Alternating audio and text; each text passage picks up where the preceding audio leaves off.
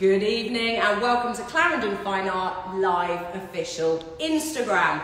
This evening I'm going to take you back to jet across the channel to the south of France. We're going to meet the amazing Mike Rumsby. Now he's live this evening from his home in the south of France. I know he's going to be joining me shortly, so I'm going to see him coming up on the bottom of the screen. I'm sure he's got a glass of rosé in hand, to which I haven't yet, but he will be in the south of France. A few months ago we joined him at his home. We went behind the scenes. We saw some of his magnificent studio where he works inside and out. And this evening he's going to be joining us back again as he's had two incredible trips across the south of France for the last sort of few months and also in Portugal. So Mike, when you're ready, do join. I think I can see you. Fantastic. I think that might be you. Yes, it is. Fantastic. We're going to join you now. So we're going to join Mike Rumsby. Welcome to Clarendon Fine Art Live official Instagram. I'm going to see where you are, Mikey. Think you can. Oh, he is.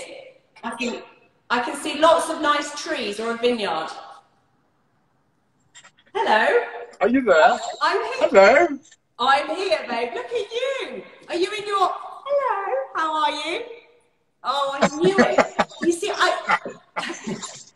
do you know, you've just done that. You've just done that for our benefit, haven't you? Cheers. Because I heard you haven't got one. I haven't got one, not yet, but I will have, I'm sure, after this. Mike, how are you? Thank you for joining us. It's brilliant. Really great to join you again. So. I'm really good. Really, really good. Yeah, very busy.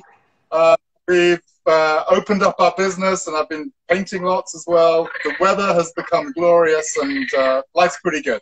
Really? So how are your, just let everyone know who's joining us. There's a lot of people joining us this evening. Just how are your days of tough, long lunches in the south of France, Mike? Are they good? You said you wouldn't tell on me.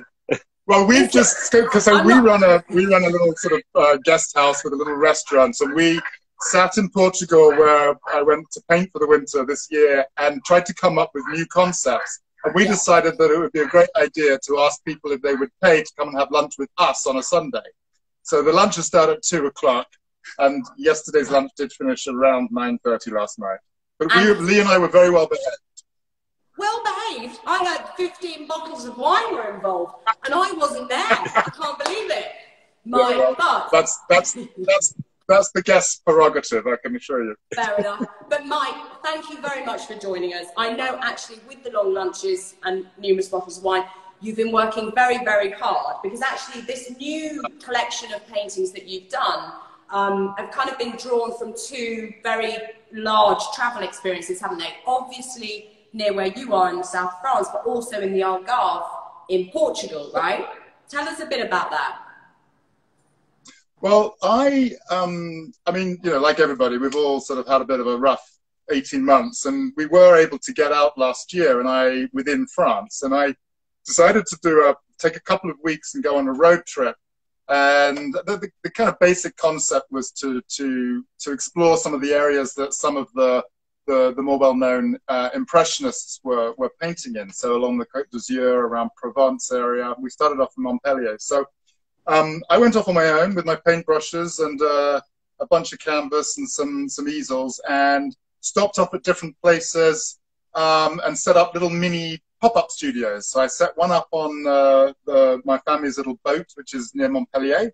So that was quite tight and quite wobbly, but we managed to produce some work there.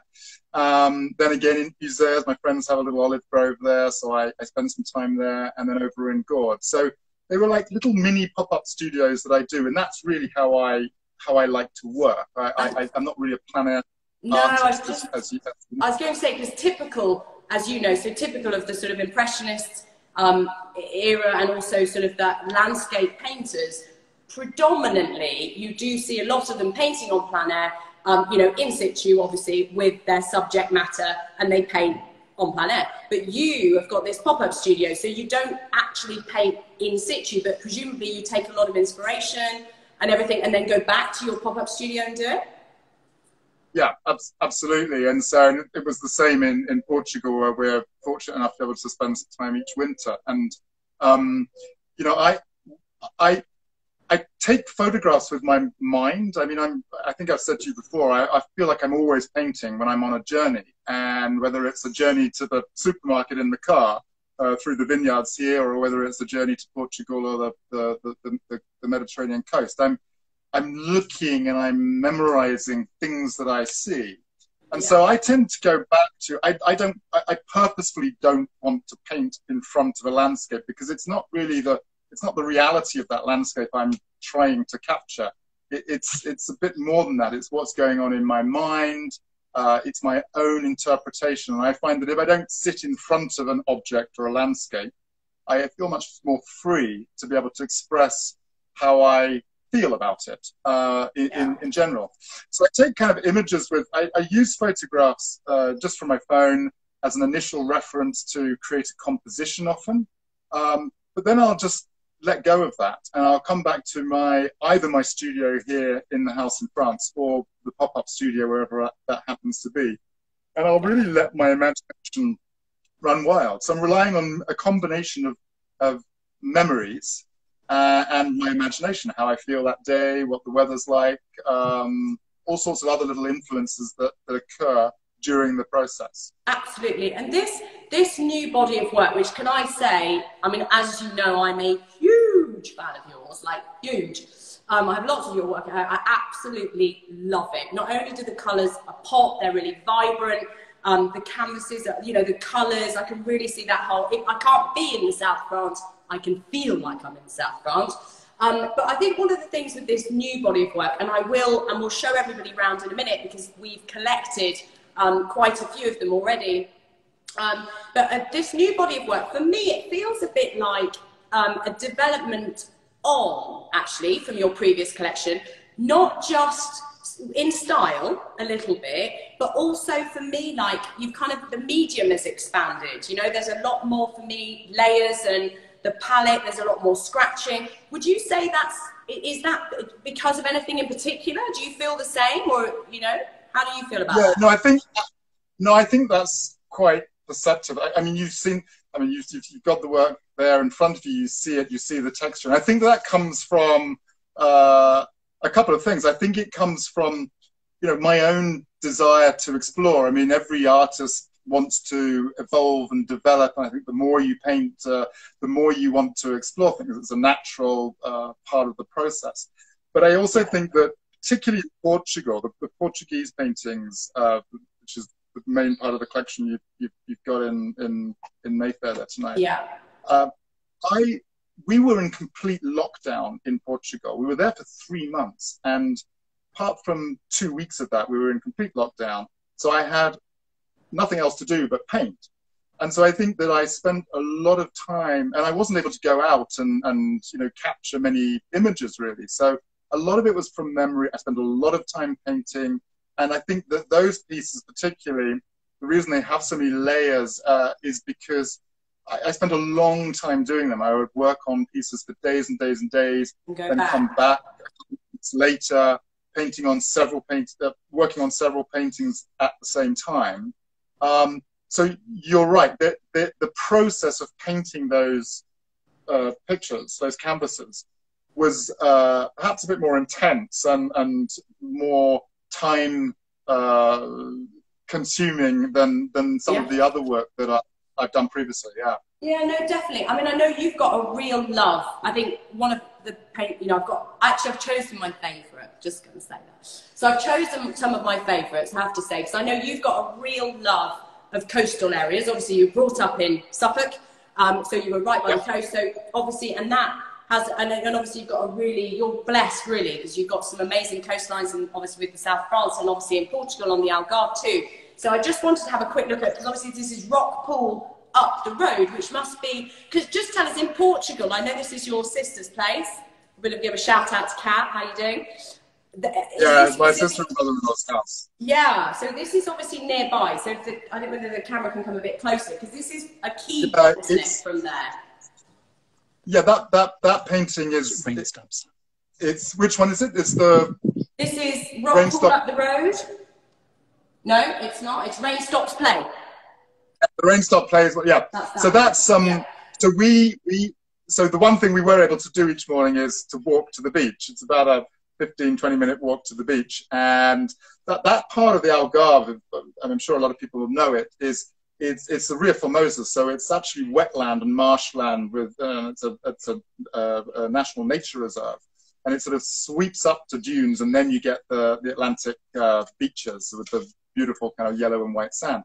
But that walk we did every single day for 3 months, an hour and a half each morning, round trip. And there's pathways that go through all these wetlands and marsh areas. And it's very tidal, so the water will come sweeping in, and a few hours later it sweeps out. But the weather this winter was a little bit sort of intermittent, so it rained quite a lot. And those wetlands are extraordinary because they're reflecting the weather around you. So you feel like you're in this kind of 360-degree environment where the clouds are floating around in the, on the ground, and the birds are sort of shooting up into the sky as you walk past and slightly frighten them. And that particular day, we got caught in a massive downpour that just sort of blew in from the beach, and it just changed the whole landscape, and everything kind of went crazy. And again, I took that experience back and tried to paint it not as a sort of negative experience, but as something a bit fun, which is why you see all the sort of the circular clouds and the movement that I tried to capture. Yeah, here. It's magnificent. I mean, it's really, obviously it's quite hard to see live on social media, but I have to say this is an absolute beauty. The colours are vibrant. They are absolutely incredible, and the detail, amazing. Thank you. I love it. I absolutely love it. Complementing that one, which is in Salir Blossom, isn't it? That beautiful, tiny little town, again, which isn't that far away from the house. Yeah, it's about 25 minutes inland. And so it's actually, I'm painting some more blossoms here, so I'll go over and. I love it. I mean, I have to say, Mike, you are so on trend. You've always loved painting blossoms, but I have to say, you did get yours out before Damien Hirst. I'm just going to throw that out. I did. You did. I think he may have copied you, actually. So I think so. And actually, my brother-in-law and my sister sent me. There was a feature on his exhibition, his collection, in the Financial Times. Everybody was sending it to me, saying, "Haven't you just done this?" Yeah. No, you've been doing it for a while, but this is seriously cool. I'm going through a floral sort of blossom phase, so this is where I've been painting this afternoon. Nice. Just sort of working on, and again, I don't have the flowers in front of me, but I'm just developing them. And the Salir Blossom was it's a little tiny town about 20 minutes away from the coast inland that sits on a hilltop, and the beautiful little white houses around it. And there was a church at the top. There was absolutely nobody around. I mean, I think normally it's very busy, but there was not a soul. We just saw two little old ladies sitting by the church chatting with their masks on. And there was in this sort of incredible light that was bathing this white church, there was this extraordinary blossom tree that had no leaves on it, just this pink and white blossom in full bloom. And it was just incredible. So again, I took lots of photographs and went back, and I really painted that over the course of about, really since March I've been working on it, and only just finished it probably last week. It's stunning. I mean, we used it. I know everyone from Clarendon who's watching as well, and anyone else would have received your catalogue with all of the works in it. But I have to say, we use this as one of the key ones because it's just breathtaking. The colours, the palette is incredible. And I love it. And again, a bit like what we were saying earlier, there's a lot more going on the canvas. And again, you've used quite a lot of layering on this painting. And again, it can appear fairly flat on the screen, but in the flesh, it's really painterly. I mean, it really pops. It's just stunning. Absolutely love this piece. Thank you. Yeah, and I think that the process of painting those pictures is such a joy to me, and that's why they evolve so much. And there are so many sort of marks, and they become very tactile. And I love the way that creating texture impacts the way that the next layer of brushstrokes goes onto the canvas. So no, it's a very enjoyable experience, and No, I hope that that joy comes through in the work. I'm going to see if we can come in a little bit, if we can, just again, because it's really nice to be able to see the texture on this painting and the canvas as well, because the detail's beautiful. Really, really pretty. Very, very stunning. And the next, so, and as we move on, which I know again is Portugal, because we did a lot, obviously, with your previous collection in South France, so I wanted to choose a little bit from the Algarve today. So this one, late afternoon this is in Quinta, is that how you pronounce it? Quinta? Yeah, in Quinta, yeah. In fact, there's a fairway of one of the golf courses that's at the back of the property, and so we were able to go walking on there quite a lot as well. And we tended to do that first thing in the morning or later in the evening when the sun was pretty low. And you know, anybody that knows my work, particularly the work from Portugal, will know I'm slightly obsessed with these incredibly architectural pine trees that they have there down on the coast. And they have a very strong branch structure and these amazing thick kind of canopies. And so I'm fascinated. I don't know why, I'm just fascinated by them, and they create such beautiful shadows. And so that was, that was one of the walks that we did. And there were a few pieces that I did based on that area of the course. They are absolutely beautiful. I mean, pine trees, like you've just said, Mike, you've featured pine trees throughout your, I mean, it's quite signature in some of your paintings, but obviously very, very common in Portugal. And the smell, I always get, you know, when you go to the beach, you go down the rickety roads to the beach in the Algarve, and then you go to the beach, and the smell of the pines as well. Oh, yeah, so yeah, it's really strong. It's beautiful. It's I mean, there's lots of strong. things down there that feature in my work. There's the pine trees, there's the orange soil, and I've said to you before, I really don't like orange, so it always makes me laugh when it just keeps coming back and appearing in those paintings. And I keep trying to cover it up, and it still comes through. It does. And actually, as we move and the cactus and the cactus flowers, it's a beautiful area. Oh no, stunning, absolutely beautiful. I mean, these two here. So we've got, this is one. So rock pool up the road, obviously on this side here, which is again, it's a slightly smaller piece. I know we've just had, I've got an email coming through, so we've just had someone asking about the blossom piece. Got a few of that coming through. So rock pool on the road. Again, this is what you were talking about with the. I mean, you can see again. Is this like what you were saying with the reflection? Yeah, so this is on the central Algarve coast. We managed to get up there before lockdown. We went for this incredible walk, and there's these huge sort of holes along the cliff walk, you know, that suddenly sort of surge down into the ocean that's eroded underneath you. So you sort of realize that actually you're walking with not a lot underneath you, which is a bit nerve-wracking. And what with it being a sort of southern European country, the safety is not really a priority. So I wouldn't want to go on that walk at night. You finish up falling down one of the holes. But they're incredible. It's an incredible sort of architecture. I mean, I think there's a lot of that in sort of Dorset, you know, on the Dorset coast, the Jurassic coast, that same sort of erosion. And that's, there's the reflections there. And I just, a lot of the work recently, I've become quite interested in just these reflections of shapes and these circular sort of movements that started to appear a bit last year.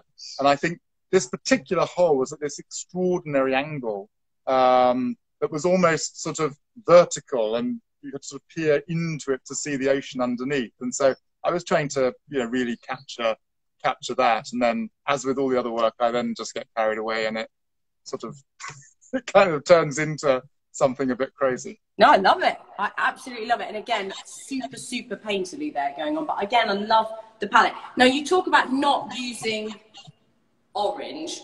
So this one, clearly it's the sunset, which, can I just say, the way you are at the moment, the light on you tonight is incredible. You've just got this orange. Oh, it looks beautiful. So typical of the south of France. I love it. But this one obviously is sunset on a blustery day. So again, a different palette, but again, definitely using, obviously, you know, with your oranges and that warm sun evening. And again, same area, right? Yeah, it's the same area. It's the back. It's the golf course area actually, and it just and again, it's just this. There'd been a big rainstorm. The sky was very dark, and that really sort of created, as the sun came through, as it was setting, it created this incredible sort of orange, sort of iridescent light. It was extraordinary. That's really kind of amplified by the darkness that doesn't necessarily appear in that picture. And I think one of the things that I do challenge myself. So with the whole orange saga, Orange Gate, I almost force myself to use it a bit to try and make it, you know, a lovely color. But one of the other things that I did on a few of those pieces is to reduce the palette.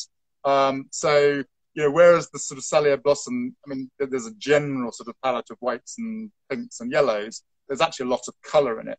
Whereas on that one and a couple of the other ones that you've got, it's really just a two-tone. So that's really very much a sort of an orange and a blue.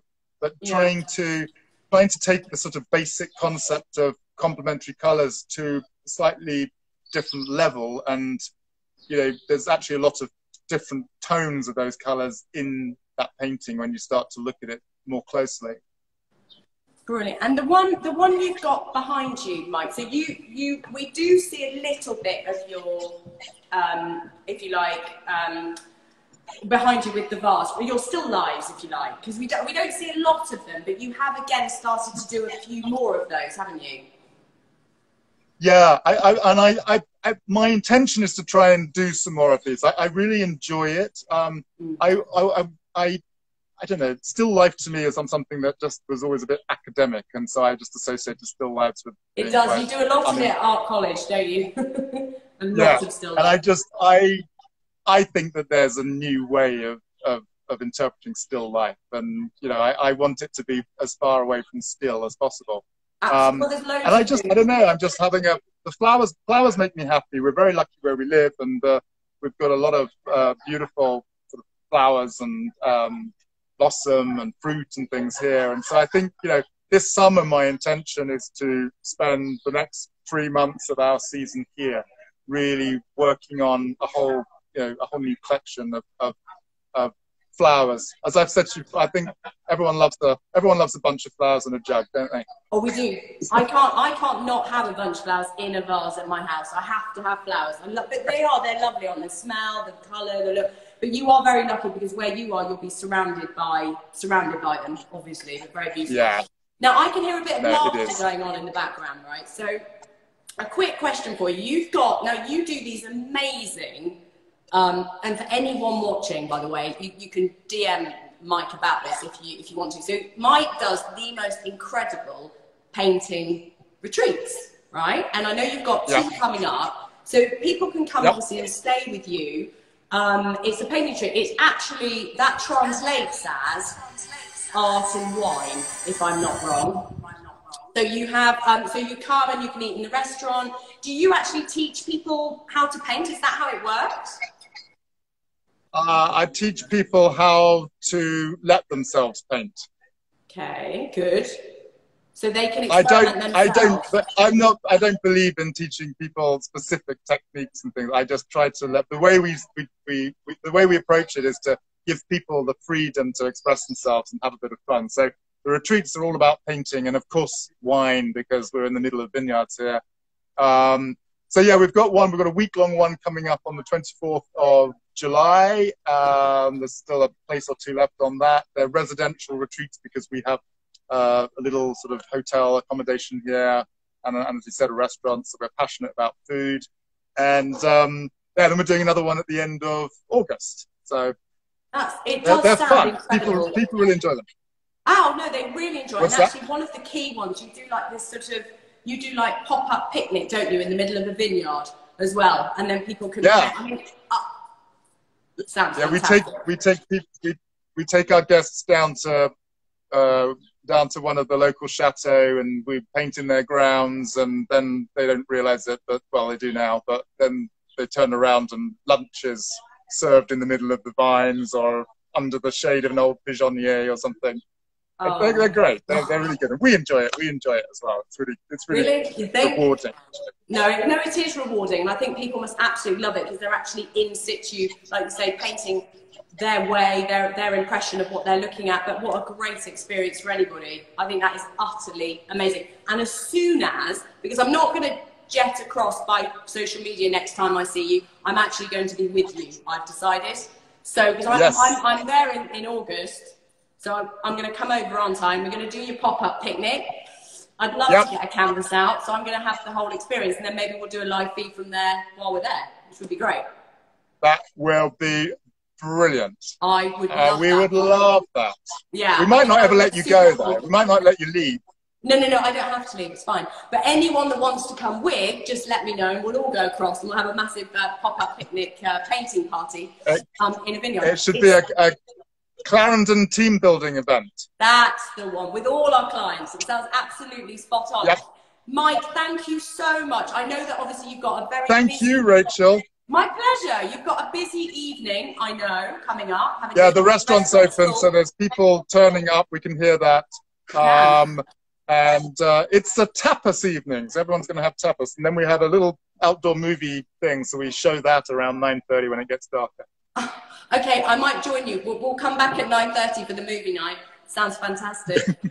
Thank you, Mike. That's absolutely amazing. Just so that everybody knows, obviously, we know all of our clients and collectors. We have sent the catalogue of the new body of work across to your emails. I know that you've received those. So do contact, obviously, your local Clarendon Fine Art Gallery if you want to see any of the paintings in the flesh or at home, because we obviously do home approvals. So, you know, I highly recommend it. They are honestly breathtaking, Mike. You have worked seriously really hard in quite a surreal last few months. So thank you for your hard work. They are gracing the walls of Mayfair very nicely. Thank you. And we look forward to joining you very, very, very soon. And send our love to Lee, obviously. We will do. He's behind the camera. I know. I can see him. You can always poke your head round, Lee, if you want to. We'd love to say hi. Can he do that? Oh, he is going to do. Oh, hello. I can do it. Hi. That's what we like. How are you, Lee? Good? Now I see you. I can see you now. Well, guys, thank you so, so much. And we look forward to seeing you very, very soon in France. Enjoy the rest of your summer. And we look forward to receiving more paintings. So thank you so much. Have a good time. Take care. Thanks, Ray. Thank you. Bye. Bye, everyone. Bye. Bye-bye.